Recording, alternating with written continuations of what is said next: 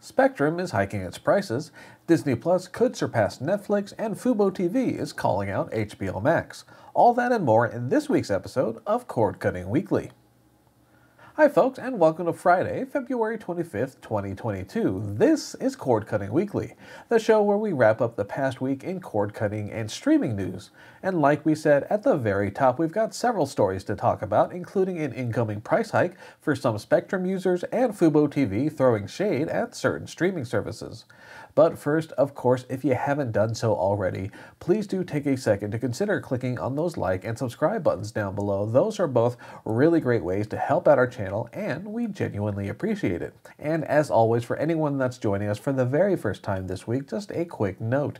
For all of the stories we're about to discuss here, you'll find links to those stories included down below in the video description, and those links will bring you on over to our news website, cordcuttersnews.com, where you can stay up to date on all things streaming 24/7. And now, with all of that laid out, let's dive straight into the news, starting with price hikes from Spectrum.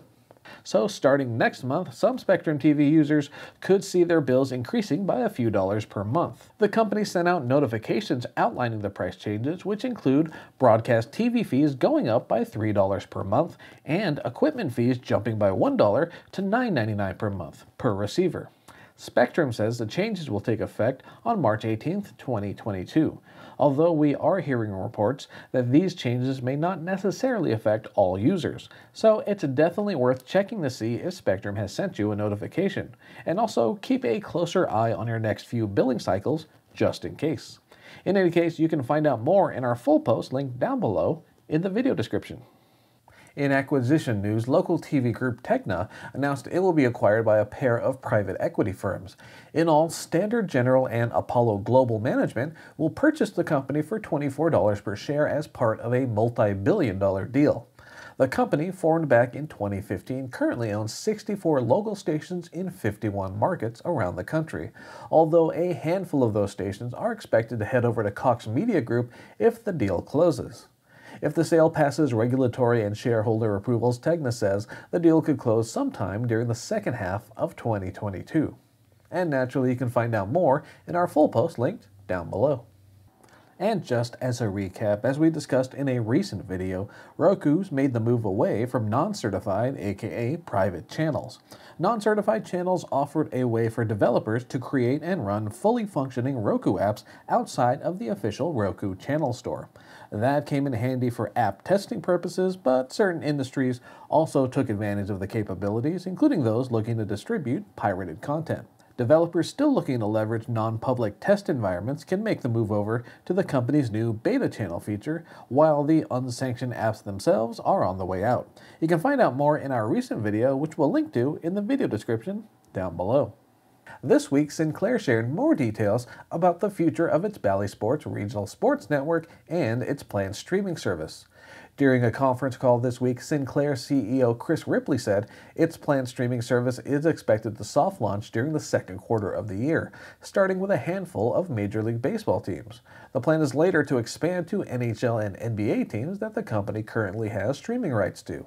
Unfortunately, Ripley did not share exact pricing details, though he has denied rumors of a $23 per month estimate. In any case, we'll continue to keep an eye on Sinclair's streaming efforts. Meanwhile, in long-term prediction news, we've got new data from digital TV research that suggests Disney Plus could surpass Netflix in total users by the year 2028. Now, of course, projections in general are tricky business, especially ones years out into the future, so take all of this with the appropriate amount of salt. But the research firm's projections say that Disney Plus could add some 146 million subscribers between 2021 and 2027, which would bring its total to roughly 276 million. That would place Disney Plus just behind Netflix's estimated user base, which digital TV research places around 282 million by the end of 2027.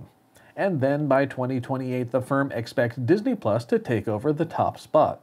Again, these are all just projections and long-term ones at that, but it'll be interesting to see how Disney Plus grows over the years. For now, though, what do you think of the possibility?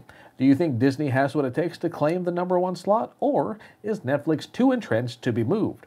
Feel free to sound off in the comment section down below. In earnings news, this week we learned the latest numbers from Dish, including subscriber totals for its pay TV and Sling TV services. On the pay TV front, Dish reported a loss of 595,000 subscribers during the fiscal year that ended on December 31st, 2021. Meanwhile, Sling ended the year on a slightly positive note with 2.49 million subscribers. However, that number does include a decline of about 70,000 users for the last quarter. Overall, that year-end total keeps Sling in third place among live TV streaming services, trailing YouTube TV and Hulu. And you can find out more in our full post link down below. In NFL news, we've heard reports that Amazon is aiming to establish a new tradition of sorts alongside the long-running Thanksgiving Day games. Specifically, the Sports Business Journal said the mega retailer, which is the new home of Thursday Night Football, is also looking to offer games on Black Friday. So far, there's no official word from the NFL on whether such an idea will move forward or not, but it is clear that Amazon is looking to leverage its new Thursday Night Football offering to entice more subscribers to its Prime Video service. Plus, and this is pure speculation on our part, but maybe a Black Friday football game could convince more folks to stay home and keep streaming instead of going out and shopping at Amazon's brick-and-mortar competitors. Just a thought. In any case, we'll keep an eye out on this potential development moving forward, but in the meantime, feel free to sound off in the comment section down below on whether or not a Black Friday football game would interest you. Speaking of the NFL, we're continuing to follow the ongoing saga that is NFL Sunday Ticket. So far, it seems clear the league is intent on transforming the service into a streaming product, but we're still a bit light on specifics. However, a new report from Pro Football Talk suggests the closest thing we have to a certainty is that the NFL's deal with DirecTV could be coming to a close. The league's current Sunday Ticket deal expires at the conclusion of the 2022 season, and the NFL has said it's eyeing streaming for the future. And again, we're still tracking a number of big-name players who could be in the running for Sunday Ticket's new home, including Apple, Amazon, and Disney, among others.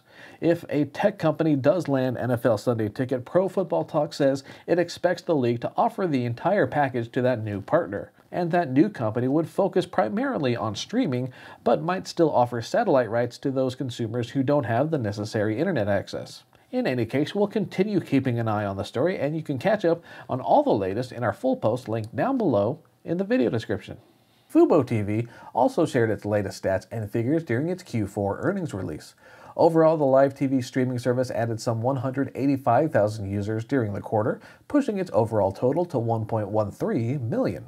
That was enough for fuboTV to tout record year-over-year growth, adding that it beat 2021 expectations of 1.1 million users by year's end.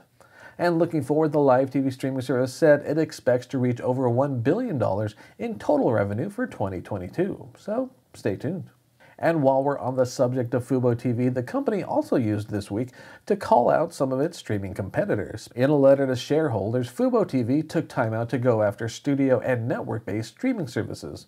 The company says those services lack the wide variety of content needed to sustain growth, saying that, quote, "We believe a narrow content portfolio is insufficient for most consumers' needs." fuboTV went on to call out HBO Max specifically, saying, quote, "Similarly, large-scale day-and-date movie releases like Wonder Woman 1984 do not alone drive significant step changes in subscriber growth or retention and are equally suboptimal from a monetization perspective."